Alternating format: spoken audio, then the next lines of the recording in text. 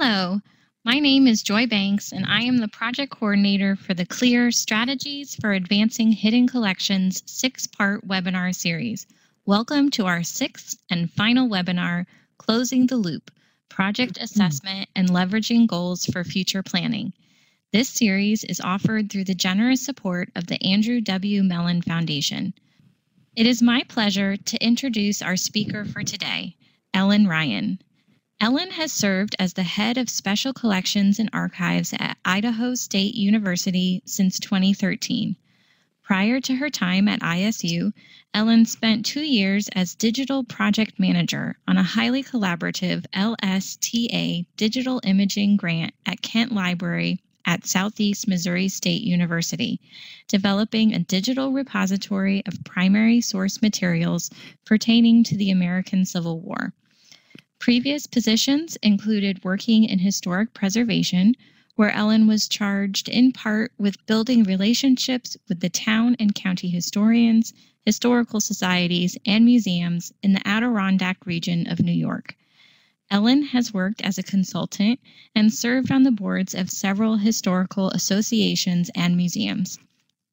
Ellen received her MA History from Southeast Missouri State University and an MLIS Archival Studies from San Jose State University. Please welcome Ellen.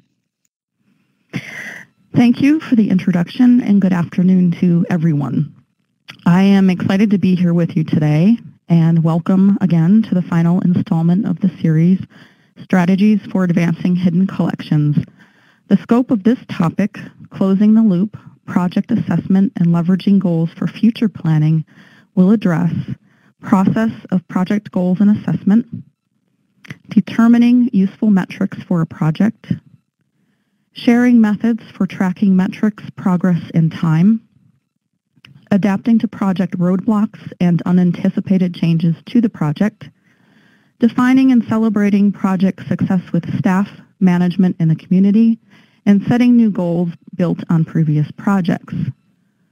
We will approach this session in a similar fashion to the previous ones, in that I will be asking you to participate from time to time by asking questions and soliciting your responses. I will also be referring back to some of the earlier sessions, as well as using examples of projects I have worked on and am currently working on in order to provide you with some real-life scenarios. Even though the examples will pertain to archival projects, they can easily transfer to library, gallery, or museum collections.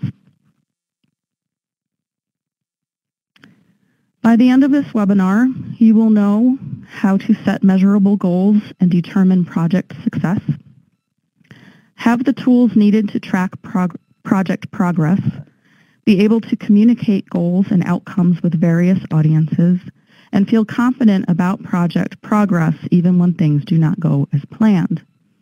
When you first entered the lobby, just moments ago, for the webinar, there were some polls we asked you to take. And if you have not done so already, I'm going to pull them up here now so you can respond. And we're going to take a look at the responses here. There were 3 questions that we had asked you to respond to. The first being, are you either discussing or at the early stages of developing a project? And it looks like quite a few of you are yes. We're at 96% there. Pretty good. So I would say pretty good stats there. The second question, if you are in the early stages, have you defined your intended goals? And it looks like about 70% of you are working on them. Again, good to be working on them. 18, almost 19% say no. Okay, we're going to get you started. And about 10% saying yes on that. And then the third question that we posed was, have you ever changed or adjusted your goals once you have started a project? And a whopping 100% say yes. So I feel happy I'm not alone on that. Not probably uncommon at all, I would think. So having looked at that, we're going to move back into the classroom here. So now we have a better understanding of who is working on projects or about to start and who has or has not established their goals, or how many in this case. We have also learned that some of you, or not, have adjusted or changed your goals once the project started. We will talk about this a little later on when we talk about roadblocks and unexpected changes in your projects. But first we are going to talk about project goals and assessment. No matter the project, all projects have a goal. So the 4 cornerstones of a project goal are time, target, budget, and the so what. So time is as simple as deciding how long the project is going to take. Target refers to what will the project look like, what will it result in. The budget needs to be determined by asking, of course, how much will it all cost. And the so what means answering the questions, why are we doing this and what problem will it solve? And this can be addressed as a needs assessment. Is there a need for the intended project? And if so, what problem will it solve? The so what question can help with the prioritization of your projects and keep your project in line with your institution's mission. So for example, if we want to remodel the library to provide for 1 community room and 2 small study offices by the end of FY17 at a cost not to exceed $1.8 million so that the community has a free meeting space and the library can offer entertainment, instructional, and training programs on a regular basis. This example addresses all 4 cornerstones of a project goal: the time, target, the budget, and the so what.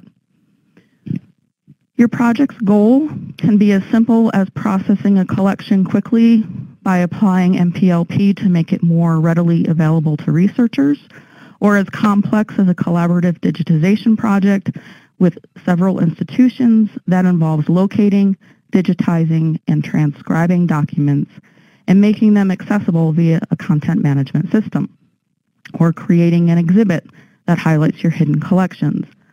Regardless of the nature of the project, make sure your goals address the 4 cornerstones. For those unfamiliar with MPLP, in 2005, archivists Mark Green and Dennis Meisner published their article, More Product, Less Process, Revamping Traditional Archival Processing in the American Archivist, which called for a reduced investment of time and processing at the individual item level for the sake of speeding up overall collection processing. The More Product, Less Process, or MPLP method, was developed specifically for 20th century collections, but has been applied to older collections more or less successfully.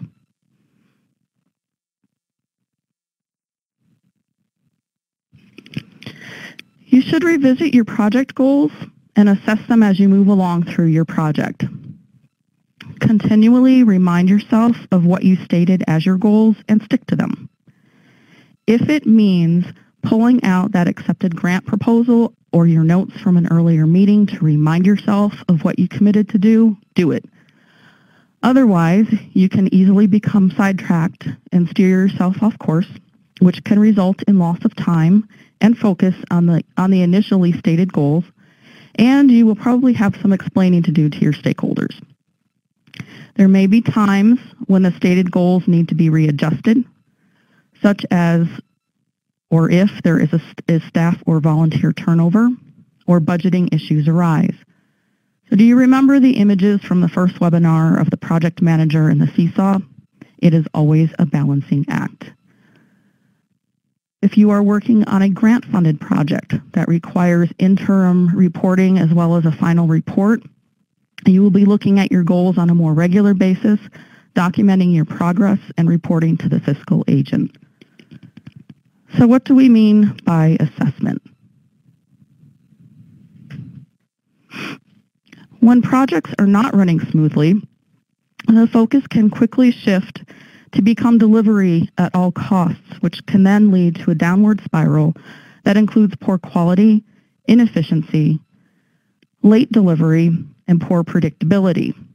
Assessing your project as you move forward until its completion will keep you on task and focused. So it is now time for our first activity.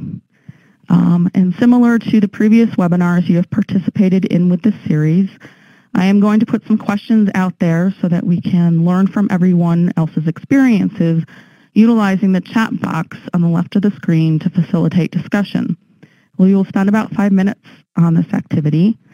Chat comments will be captured as part of the recording in case there is something you want to refer back to later. So we're going to move into the discussion room here, and the first question is, what are some problems you have encountered when working on projects?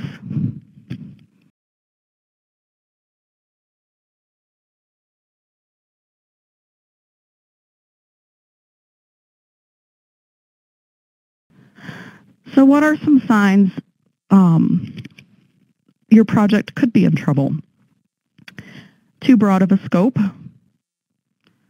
failure to meet user needs, lack of re-engineering and redefinition of job roles and responsibilities, which I think some of you just kind of touched on there, a lack of clear goals, which we just saw many of you have dealt with that, too many leaders, too much reliance on outside consultants, and that would include, vendors, lack of contingency plans, that would come into place when people are ill or have to leave unexpectedly, inadequate testing, inadequate user training, and denial that the project is even in trouble to begin with, right?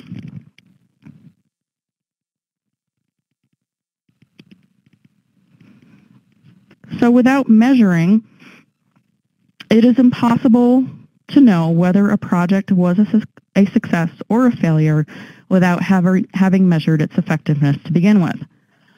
Project management metrics allow for the ability to determine the success of a project, help project managers evaluate a project's status, foresee risks, and assess team productivity and quality of work. As a tool, metrics can provide several good reasons for implementation. Each project is going to have different objectives, and what works for one project may not work for another, so remember to tailor your metrics and reporting to your unique needs.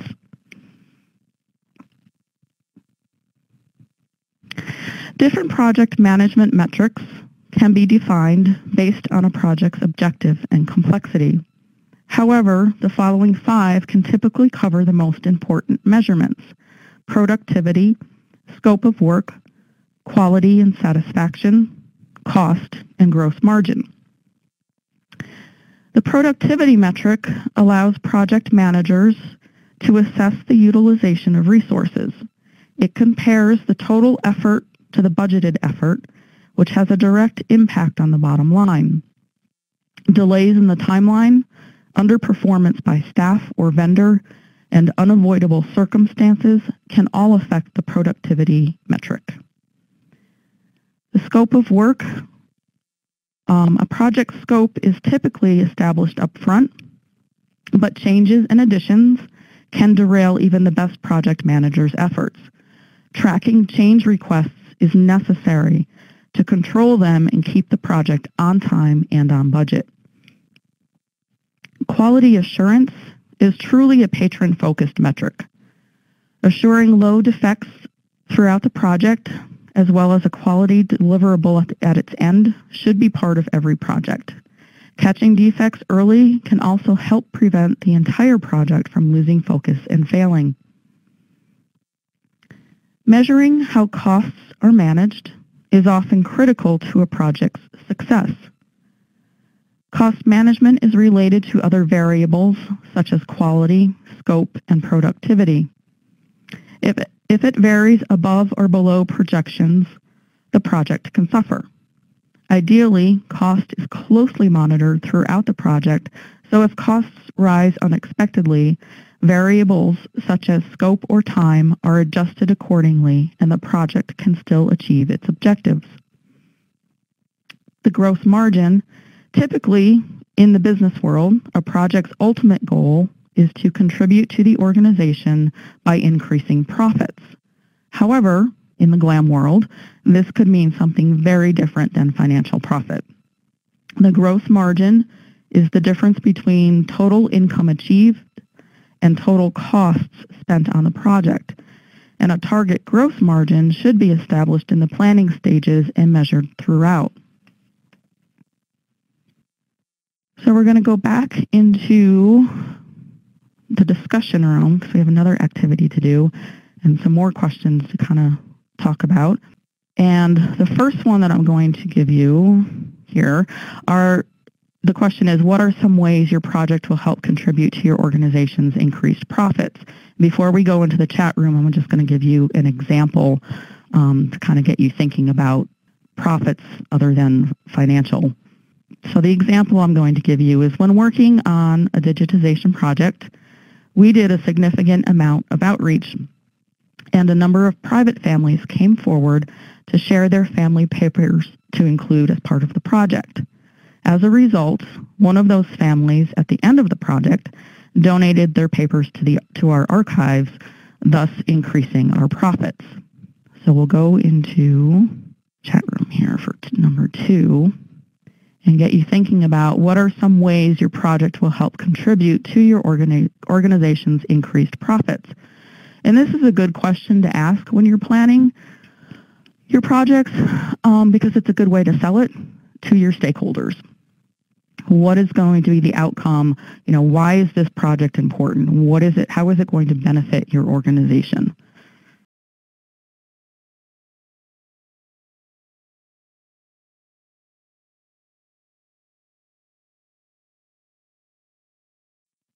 So moving forward and implementing project metrics.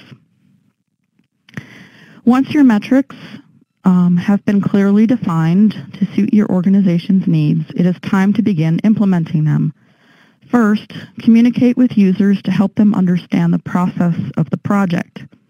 Focus on the importance of metrics and how they can help improve your project. Create a metrics plan with guidelines that everyone can understand, which may help your project gain support. And then start implementing the plan. Remember that the metrics should lead to action, otherwise they may not be useful. And update the plan as you identify usable metrics. Tracking the 5 project management metrics that were mentioned previously, productivity, scope of work, quality and satisfaction, cost and gross margin, can help give project managers better control over the project and better odds for success. Over time, organizations can gain insights as to which methods are successful and which need tuning. Doing this can allow for improvements to later projects. Finally, implementing project management metrics can build historical data to help improve future planning.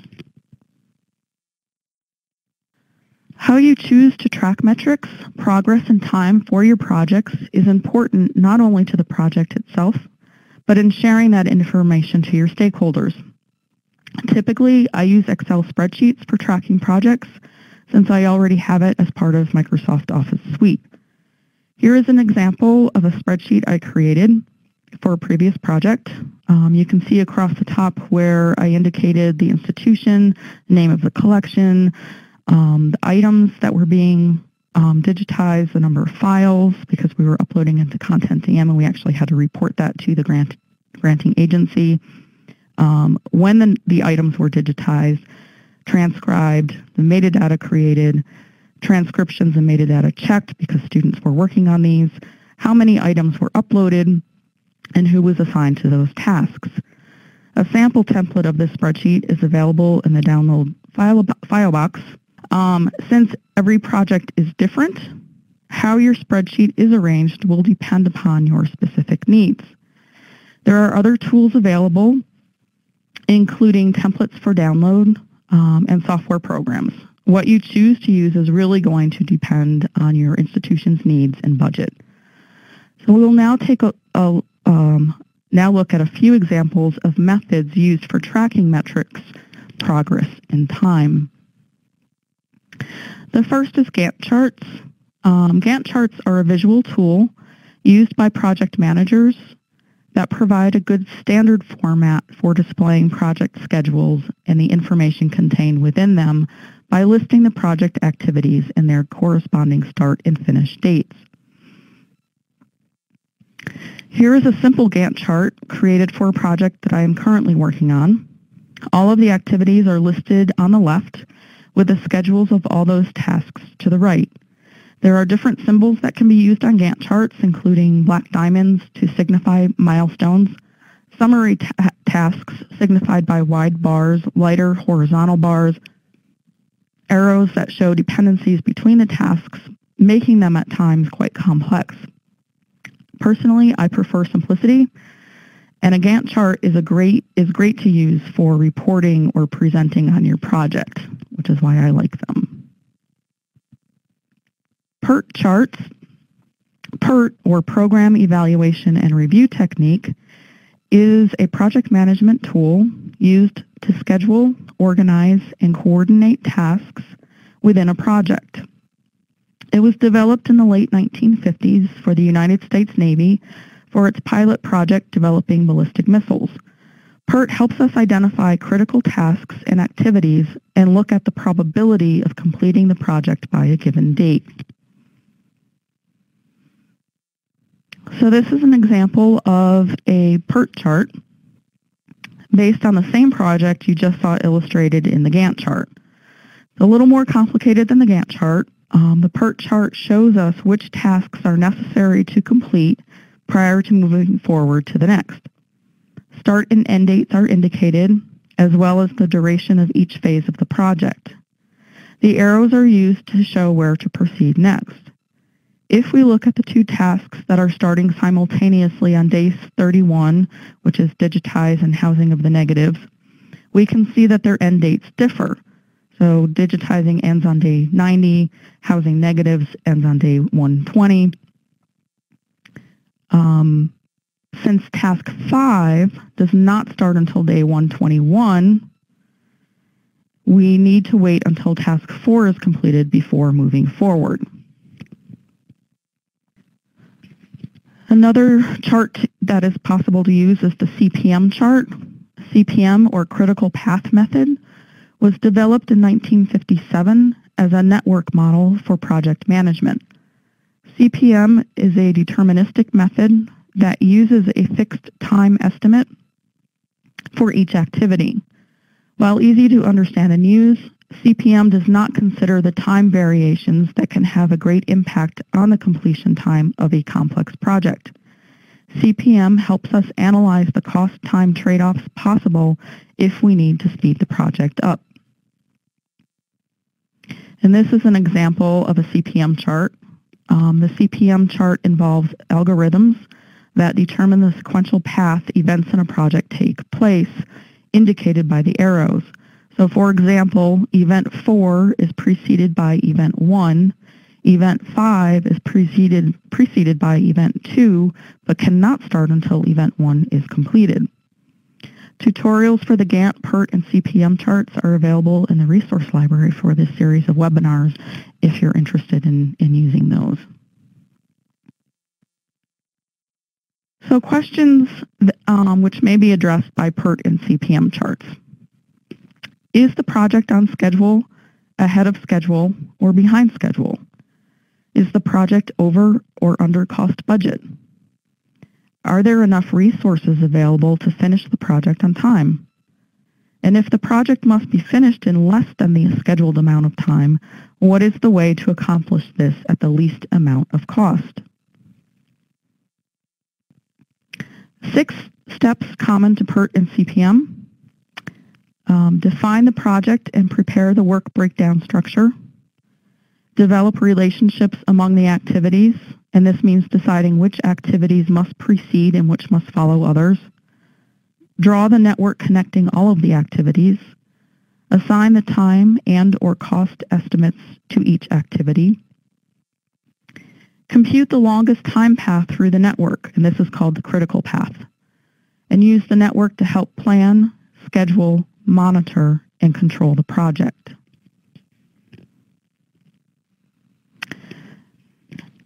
Expect change.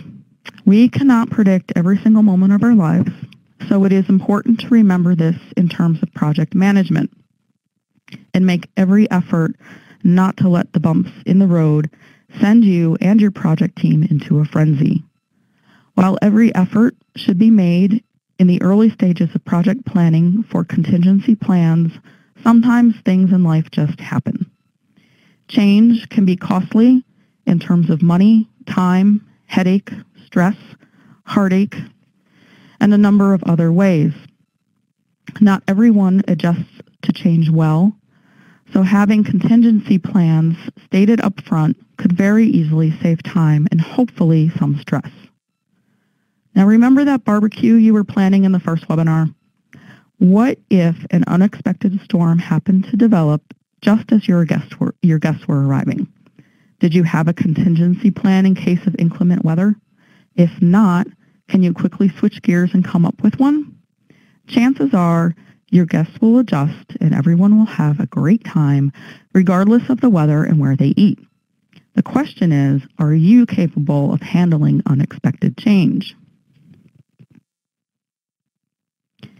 A project manager's role is to manage the impact of change on a project and requires having a strong structure whereby you can manage the flux that happens within projects. Almost all projects will require the completion of tasks that appear not to have been planned for and that will force a correction to the established plan. Now, there are two ways to deal with those tasks. There is the ad hoc process, wherein anyone can force any decision without going through a structured review process. This might work well for some teams. However, the preferred response is to use the structured and clear review process, which funnels all requests through knowledgeable and responsible parties who understand the project, its impact on the organization, and the potential ramifications of the change being proposed. This process can alleviate stress within the organization and certainly within the team.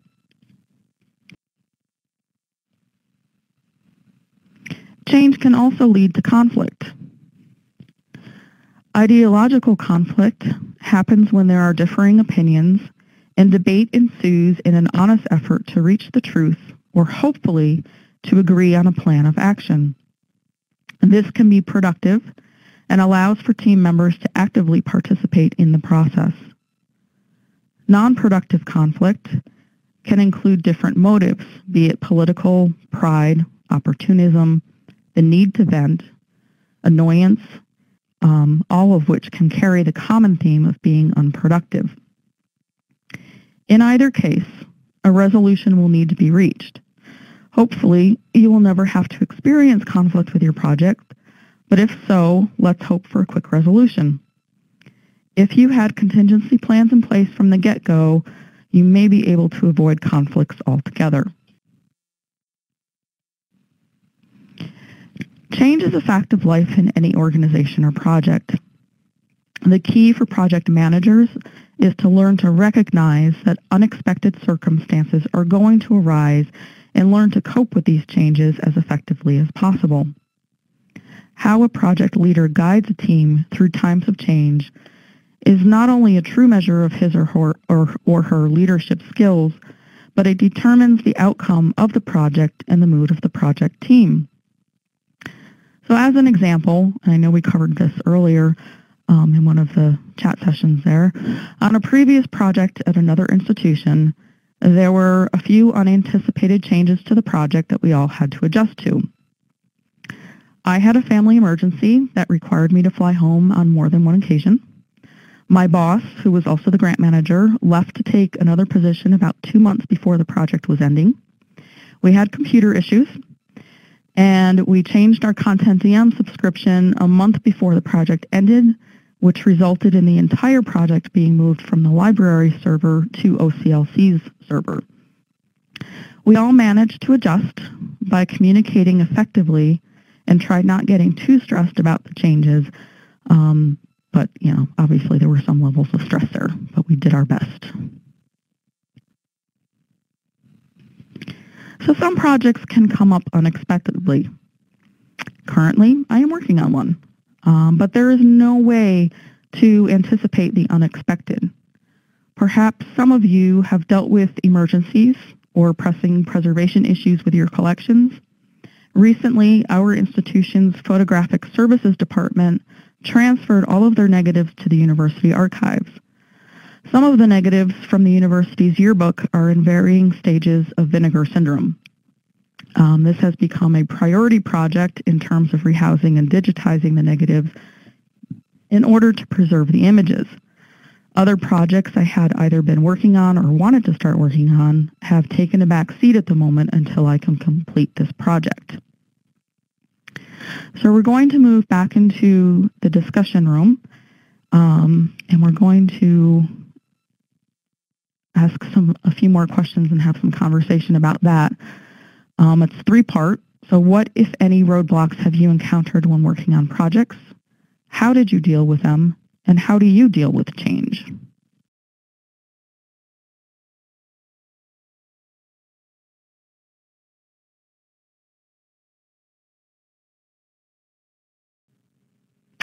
Okay, so defining and celebrating project success. And hopefully after, all of the roadblocks and mishaps along the way, we can actually celebrate something, right? So defining and celebrating project success. If you are assessing your project while in progress, there will be success at the end, which is what we all want, right? So how do we measure the success of a project? Well, that depends upon the realistic and definite goals. So having a good project definition up front from the get-go. Client satisfaction, that could be your colleagues, your boss, a customer, patron, alumni, donors, benefactors, all of those. Profitability, which we talked about earlier. Market or service availability. The implementation process. Perceived value of the project. Communication, which is key, and I know a lot of us have touched on that in the chat rooms, is either lack of communication or great communication. And teamwork.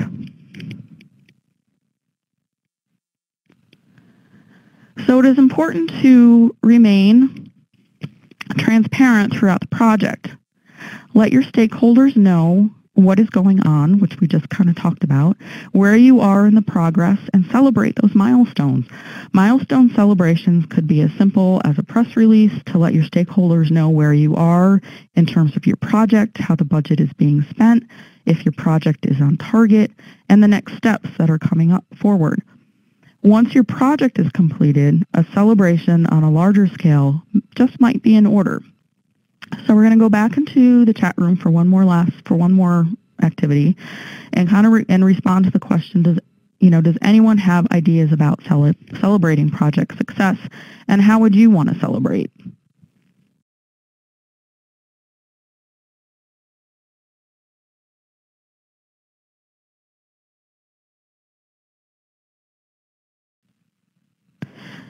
And defining ways to celebrate the end of your project, and we just touched on thank you notes.